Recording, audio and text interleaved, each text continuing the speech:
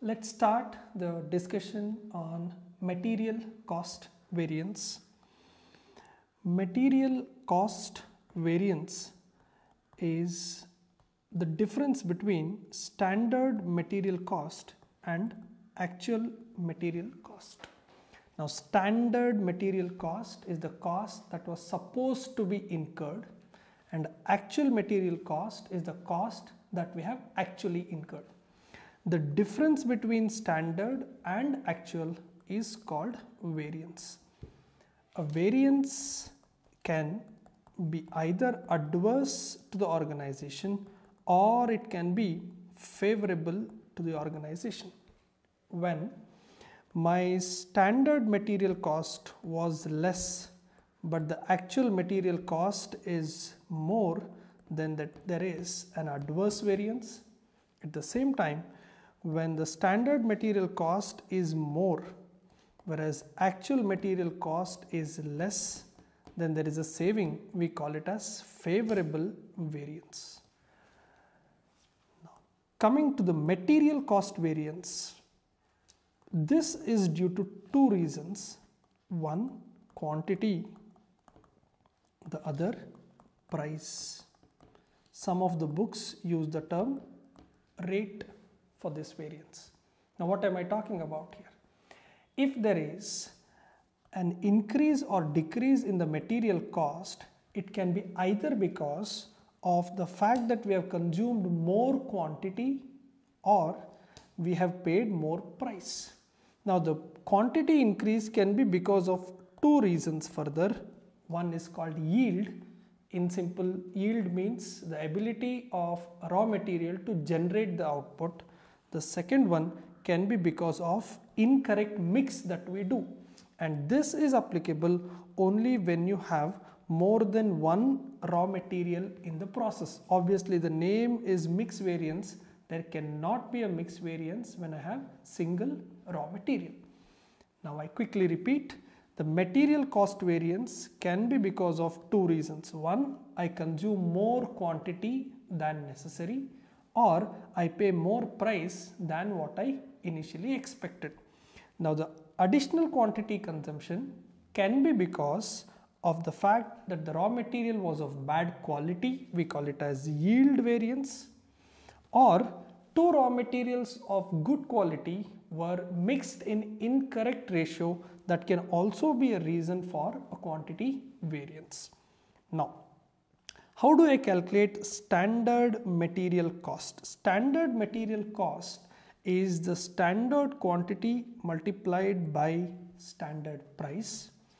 And in simple, how do I calculate the actual material cost? It is actual quantity into actual price. The difference between these two will be my material cost variance. How do I calculate? Let's take an example. Standard material cost is 100 rupees. That came by 10 kg into 10 rupees. 10 kg was standard quantity and 10 rupees was standard price. But my actual material cost, let's say 11 kg into 12 rupees, this is coming to 132 rupees. I repeat, for a process, we expected that we will be consuming 10 kgs and we will be paying 10 rupees per kg. So the standard cost was 100. Whereas actually we consumed 11 kgs at 12 rupees, the cost ended up to be 132. Now there is a 32 rupee additional cost, and now this is extra cost, so I name it as adverse variance. And I had already explained, when the actual cost is more, standard cost is less, the variance is called adverse variance. When the actual cost is much less than the expected standard cost, such variance will be called favorable variance. In this example, my standard cost is 100, actual cost is 132, so there is a difference of 32 rupee. I have paid excess of 32 rupee, therefore I call it as adverse variance. Now, what is that we are going to learn in this session? Is this 32 rupees only because of quantity? Is it only because of price, or is it because of quantity as well as price? If I compare the numbers here, I expected it to be just 10 kgs, whereas I have actually consumed 11 kgs. That means I have consumed 1 kg more. That means out of 32, I am sure some impact is because of the quantity. At the same time, this was supposed to be just 10 rupees, but I have paid 12 rupees. That means now I also know out of this 32, there is something because of price as well. Now, how do I understand, how do I identify out of 32, how much is due to quantity and how much is due to price? That is your standard costing and variance analysis. Now we know that there is a variance of 32 rupee. We need to analyze whether it's because of quantity or because of price, or whether it's a combination of both quantity and price. Now, one side I have standard material cost, on the other side I have actual material cost. Standard material cost was standard quantity into standard price. Actual material cost is your actual quantity into actual price. In my example, it was 10 kgs into 10 rupees, and my actual was 11 kg into 12 rupees.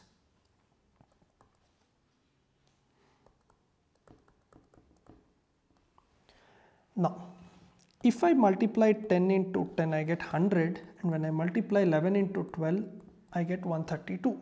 If I just compare 100 with 132, getting 32 adverse is obvious. This is already explained to you here.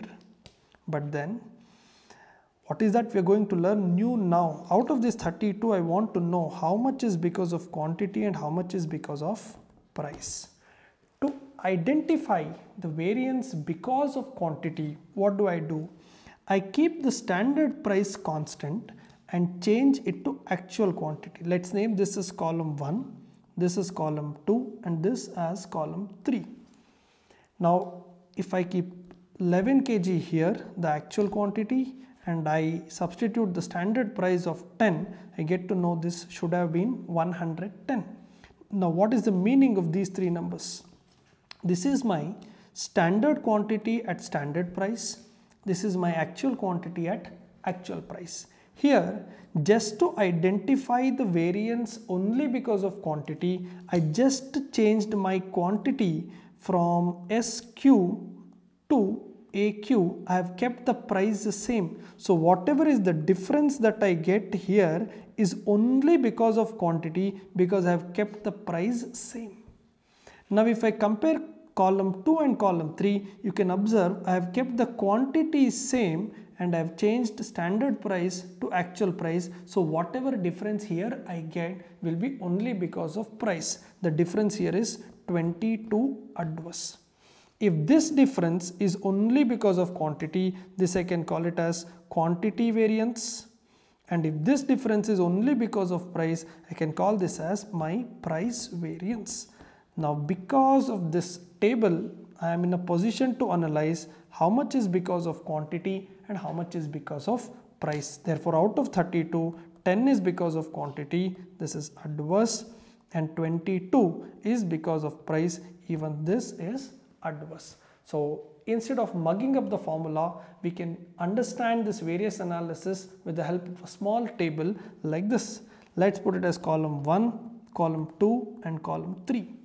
My first column was standard quantity into standard price. My last column was actual quantity into actual price. Now, to find out the variance because of quantity, what I did, I only changed quantity. Instead of standard quantity, I made it as actual quantity. I kept the price same. So, I'll get a number here, I'll get a number here, I'll get a number here. 1 minus 2, that is column 1 minus column 2 gave me quantity variance. Column 2 minus 3, that is this minus this, gave me price variance, and we already know 1 minus 3, which is SQ into SP, and AQ into AP comparison, 1 minus 3 is going to give me cost variance. Quantity variance is also called as yield variance because this was a problem of a single raw material. There is no mix variance here. So whatever is the yield variance will be my quantity variance. This is called price variance. In some of the books we call it as rate variance. Put together, this is my material cost variance. Let us take one more example. Standard cost was 12 kg at 10 rupees 120, but actual cost is only 9 kg into 9 rupees, that is 81.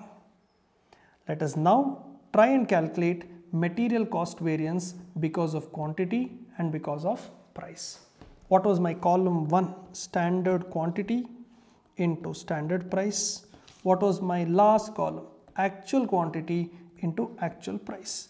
What was my second column? Actual quantity into standard price. So how much is SQ in my example? 12 kgs. How much is SP in my example? 10 rupees. How much is AQ in my example? 9 kgs into SP is 10 rupees and AQ is 9 and actual price is also 9. So now this is 120, this will be 90 and this will be 81. And tell me what should I do? 1 minus 2, that is 120 minus 90 is a positive number, that means it's a favorable variance. Column 2 minus column 3 will be 90 minus 81, that is 9, that's also a favorable number. And when I take combination, that is column 1 minus column 3, that will be 120 minus 81, which is 39 favorable. Why is it favorable in this case? My standard cost was 120, whereas my actual cost is just 81. That means I have saved 39 rupee. Now I know out of 39, 30 rupee is because of quantity and 9 rupees is because of price. Let us now work out a problem with two raw materials. As I've already told you, when you have single raw material, material yield variance itself will be called quantity variance. But now I have two raw materials, so there is a possibility of one more variance, which is because of inaccurate, improper mix of raw materials. I call it as material mix variance. In my previous examples, I had only two variances, yield variance and price variance. For two variances, I had three columns. But now that I have more than one raw material, I will have three variances. First is yield variance, then the mix variance, and then the price variance. Now, for two variances, if I have three columns, for three variance, obviously I'll have four columns. Let's try and understand. It says standard material cost is 10 kg at 6 rupees and 20 kg at 5 rupees. As you can notice here, you have two raw materials. Actual material cost is 11 kg at 5 rupees and 16 kg at 4 rupees. My table will have four columns. Column 1, as you know, standard quantity into standard price, and column 4 is actual quantity into actual price. Now I have added two columns in between, column 2 and column 3. This is RSQ into SP and next one is AQ into SP. You can observe here column 1, column 2 and column 3, I have kept my price constant, standard price and standard price. That means in column 1, 2 and 3, I am not trying to find out variance because of price, I am trying to find out variance because of quantity. Now quantity variance in this problem will be two. First is yield variance, then is mix variance. Last column is AQ into AP. Obviously this is actual material cost, and first column SQ into SP is my standard material cost, which means if I compare column 1 with column 4, I should be getting the total material cost variance. That is here 1 minus 2 will give me material cost variance. Now column 1 minus 2 as usual will give me yield variance. Column 2 minus column 3 will now give me mix variance. Column 3 and column 4 is going to give me price variance. Let's put the numbers. Standard quantities 10 into 6, 20 into 5. This will come to 160. Let's leave column 2 aside for a minute. Column 3, actual quantity into standard price, that is 11 kg at 6 rupee and 16 kg at 5 rupee. That's coming to 146. Column 4, actual quantity I have here 11 and 16, and then actual price I have here 5 and 4.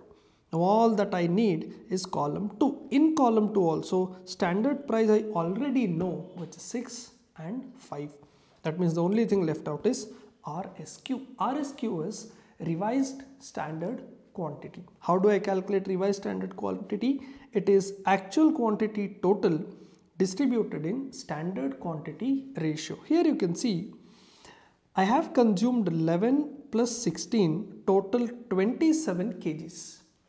Now, have I consumed this 27 kg in the right proportion? That is what is called RSQ. I have consumed 27 kg. In what ratio I should have consumed 27 kg? It says SQ ratio. SQ ratio is 10 is to 20, which is nothing but 1 is to 2.